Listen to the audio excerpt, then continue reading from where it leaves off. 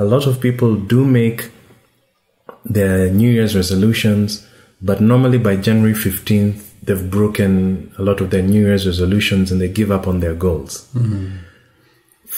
From your experience, what have you noticed are the challenges people have in goal setting and how to best set goals that they can achieve? Now, in my view, I think people maybe set up very huge goals, which are so overwhelming. And sometimes people do that from an accumulation of the many things they have not been able to do in the past. So it's like now they are like, this one more time, now I have a year, and now all this must be done.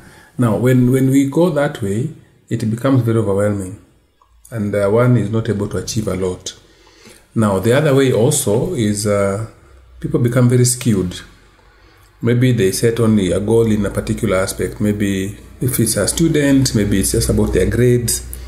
And if it's somebody working, maybe it's just about their work and all that. Or even business, they set goals about their businesses, and that's fine. And many times people tend to achieve some of that because that seems to be already set out.